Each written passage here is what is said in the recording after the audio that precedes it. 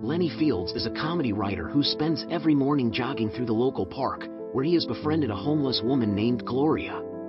After stopping to chat with Gloria during his latest run, Lenny is ambushed by a pair of thugs, who steal his valuables and his clothes except for his underwear, before they lock him in one of the disused cages in a nearby abandoned zoo where Gloria lives.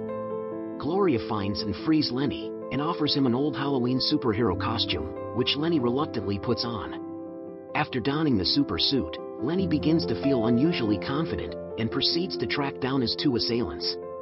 As the muggers taunt and try to attack him again, Lenny effortlessly throws them around like ragdolls while calling himself Mightyman. Lenny reclaims his valuables from the muggers and walks off with Gloria.